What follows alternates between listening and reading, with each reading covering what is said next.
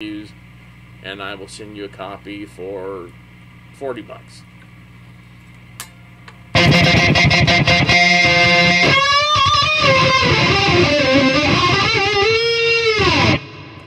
Oh, and people are telling me, hey, you know that tape is slow. The tape machine must have been slow on the... No. This is what happened. This does happen in real life, and I can't believe people are that stupid. But, you know, if you've never played live, you don't know these things.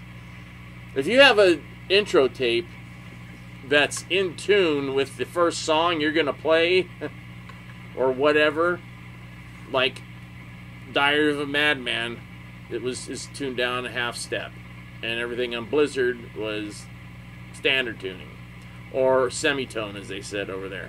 So the show that I got, Ozzy could barely sing. You could hear it. He was horrible. So they tuned down another half step. So all the Diary stuff is a whole step down, and all the Blizzard stuff is a half step down. And you can't hear it on the YouTube thing because I cut off the intro, but on my master of it, it starts.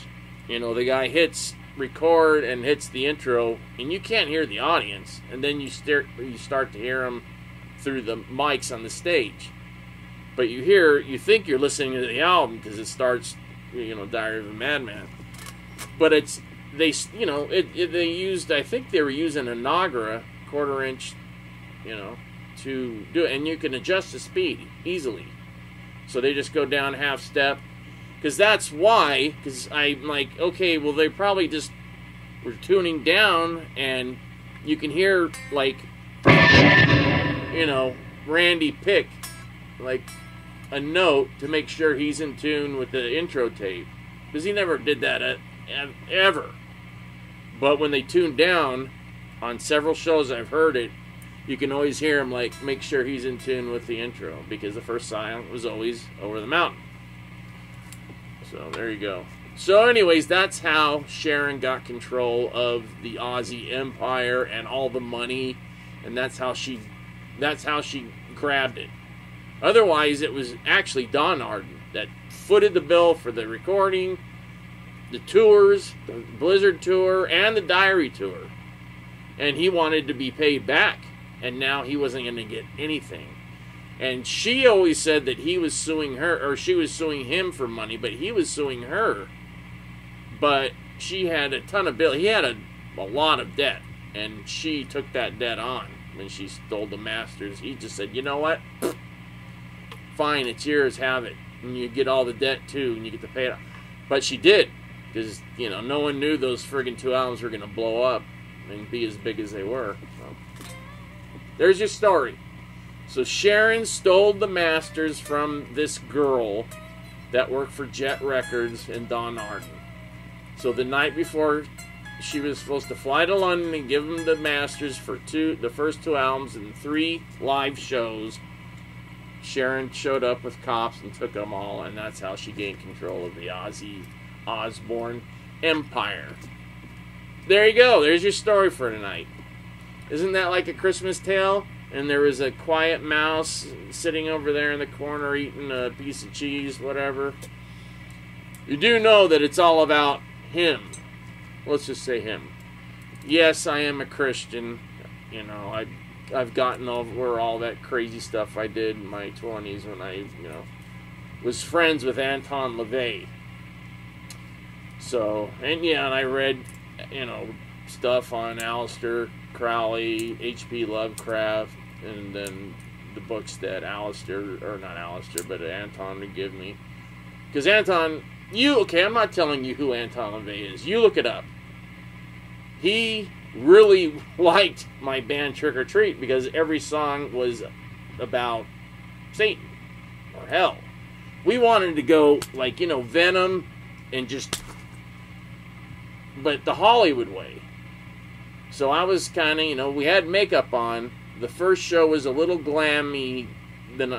glammy than I wanted. In the second show, we were all, you know, death gray and, you know, trying to look like dead chicks.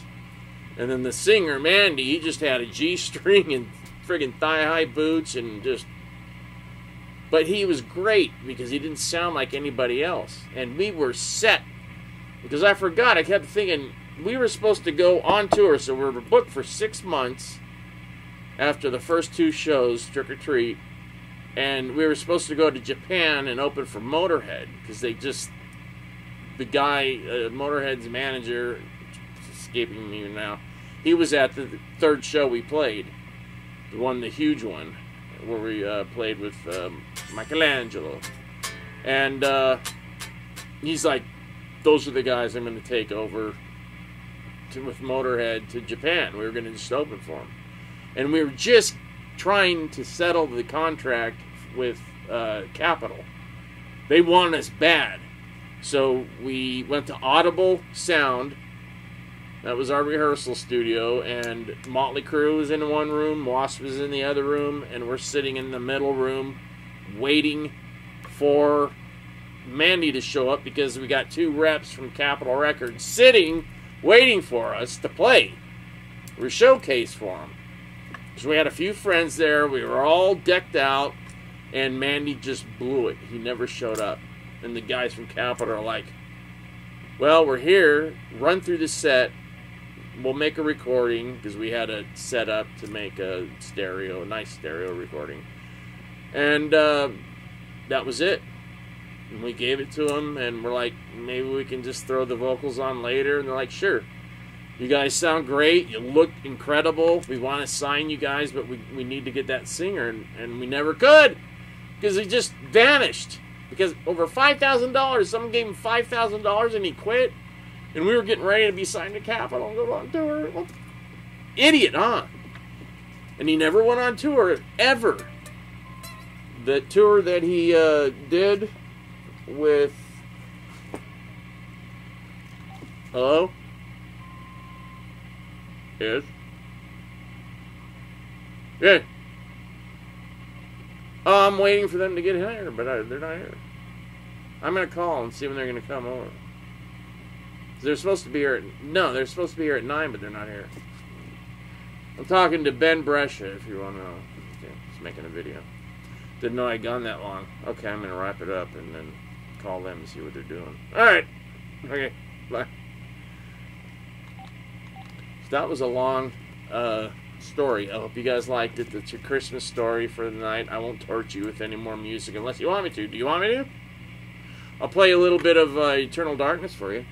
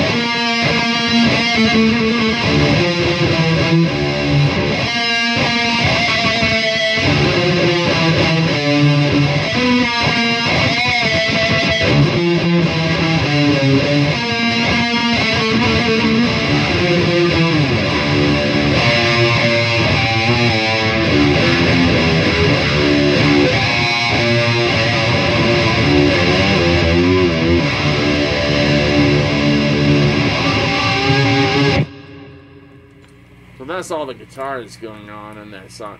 You know what? 56 listens on one and about 50-something on the other. Because there's one with 2 songs and one with 3, but the third one we're cutting out and redoing it because the guitar sounds wimpy. And the bass is the intonation's off. That's what it is. He thinks the guitars are out of tune. The guitars aren't out of tune. His bass is not intonated correctly. So when he hits the high E, it sounds bad.